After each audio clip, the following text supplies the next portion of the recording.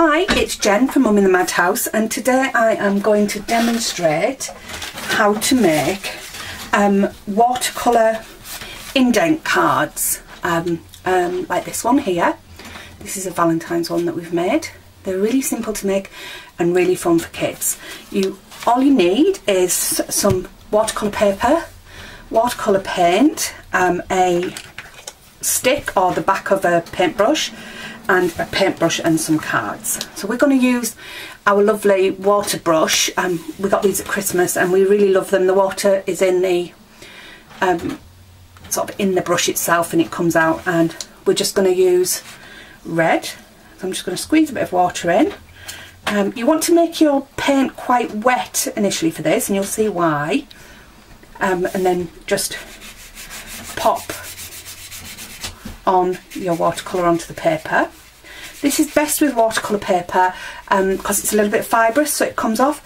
And you can use a skewer or the bottom of a paintbrush for this next bit. We've just got a wooden stick which I sharpened, and it's perfect for it. And so then you just draw on what you want your pattern to be. It could be happy birthday, it could be words, it could be anything. And you can leave it like that to dry, or if you want it to be darker, you go back to your paint, pop a little more on, and then just literally work it over, and you can see where the indent has been, it actually darkens off. Can you see that? Shall I bring it a bit closer?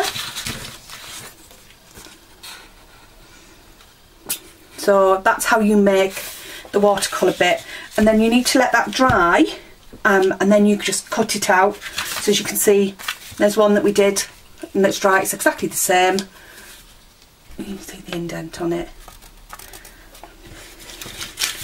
And then what I do is I map that onto a card and just literally sort of layer it up. So if you're working with younger children, this glue here is brilliant because it's got a thick end and a thin end. Just screw it off. So there's the thin end with the pointy bit, and there's the thicker end. So that's great for if you want to, you know, just squeeze a bit on and go all the way to the edges. It does take a little while to dry, but you can literally pop it on like this and turn it over and just centre that just by eye onto your mat and let that dry.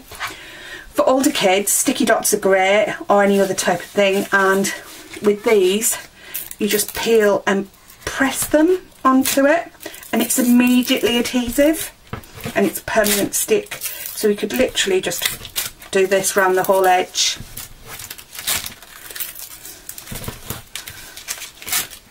Simple as that. You turn your card over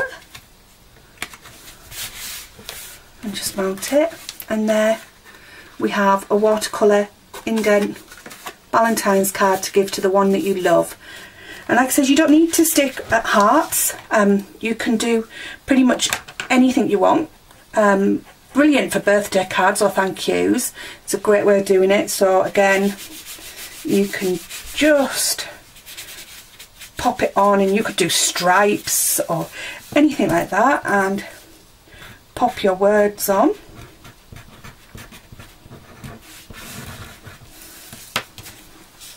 And you can leave it like that and have it so that it's very sort of, or you can go over it and make it slightly darker. And there you go. Thanks.